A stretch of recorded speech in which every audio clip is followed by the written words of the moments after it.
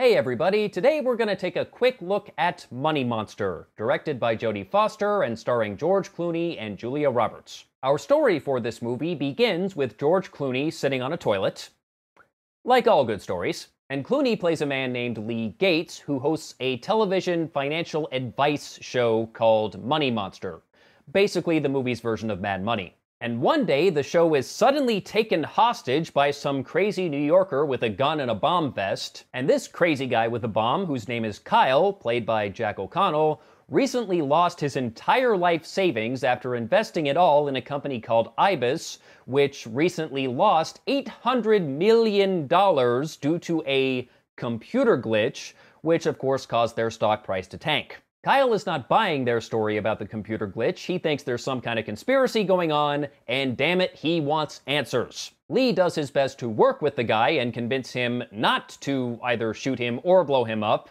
while the police and Lee's producer Patty, played by Julia Roberts, are working behind the scenes to try to keep everything under control. From what I've seen so far, this is getting a lot of mixed reviews from the critics, which I can kind of understand. Even though I personally enjoyed the movie, I had a lot of fun with it, the story does have a few problems. Right off the bat, the claims that this company lost almost $1 billion due to a computer glitch sounds pretty ridiculous, and the idea that any company would even think of using such a lame-ass excuse is just ridiculous. Like, how does a computer glitch make $800 million vanish into the ether? It doesn't work that way, obviously. Even more ridiculous is the idea that anyone would even buy such a lame-ass excuse, and yet that appears to be the case. Even though Lee has an interview scheduled with the company's CEO to hopefully get more details about what exactly went wrong, he's still buying their computer glitch excuse. And why, I have no idea. And over time, it gets even more preposterous as the movie gradually reveals the real reason Ibis lost all that money. I won't go into spoilers, but basically what it boils down to is their CEO is a fucking moron. And speaking of morons, the police in this movie. Oh dear.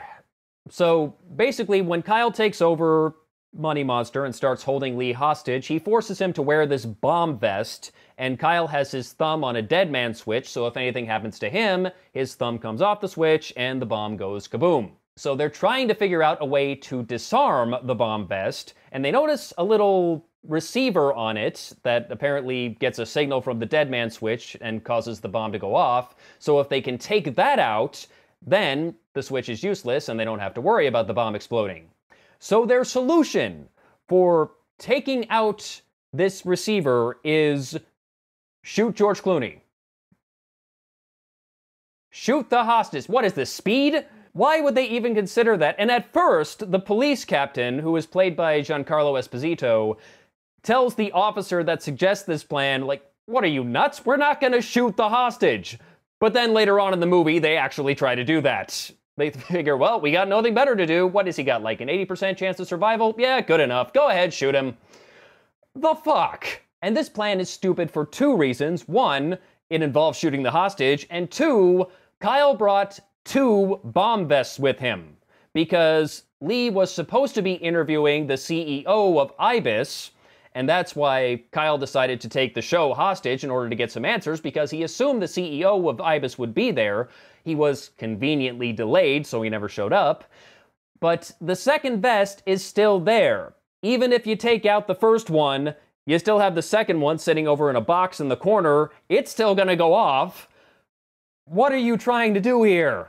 Like, did you forget about the other bomb, you idiots? And they're watching this whole thing play out on live TV, so it's not like they didn't know the other bomb was there. They knew. And Kyle's plan to take some hostages on live TV in order to find out what happened to all his money certainly doesn't sound like the smartest plan, but then again, this is a guy who invested his entire life savings into one stock based on a tip from some douchebag on TV, so clearly he's not the sharpest tool in the shed. So actually, the idea that he wouldn't think his cunning plan all the way through, that actually makes sense. I totally buy that. Basically, the moral of the story is, everyone is stupid. Except Julia Roberts. She was the one person in this movie that actually had 2 brain cells to rub together. So, the story, not exactly a great success. But the movie does succeed in other areas. For one thing, George Clooney is every bit as good as he always is. He's basically playing this television host who's supposed to be a stock market expert, but really he's just a Wall Street pawn that's been feeding the public their talking points.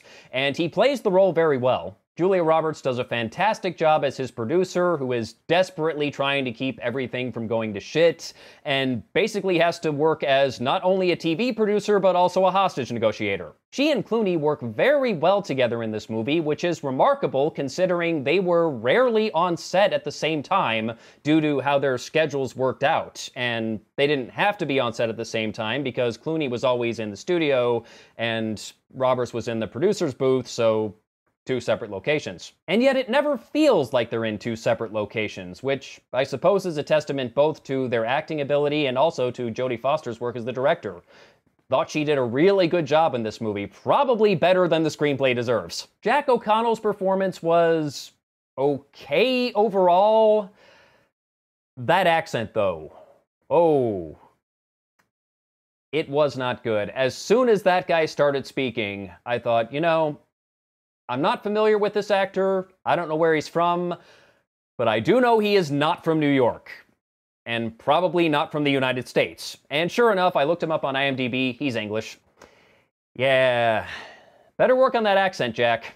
Also, I was rather surprised at just how funny this movie was at times. After watching the trailer, I expected it to be mostly a serious thriller, and for the most part it is, but there are some very funny comedic moments in this movie that work rather well. I already mentioned that scene with Clooney on the toilet at the beginning of the movie. There's this really weird running gag about some erectile dysfunction medication. And also, every time in this movie that someone tries to diffuse the situation, literally and figuratively, it always goes hilariously wrong. There's a moment where Clooney is trying to plead with the public to help him bring the IBIS stock price back up by buying a bunch of shares, because that'll convince people there is value in the stock and it'll naturally raise the price. Fails completely. Instead, the price just drops. It's like, oh, guess you weren't as popular as you thought you were. And there's a moment where they bring in his girlfriend to work as a hostage negotiator, and instead she just ends up chewing him out the whole time. Very funny stuff. So, final verdict, I probably would not recommend paying full price for this one, but I could recommend it as a matinee. It has a few shortcomings, but Clooney and Roberts are both acting their asses off, and I had a lot of fun with it. And that about does it for Money Monster, so till next time, take care.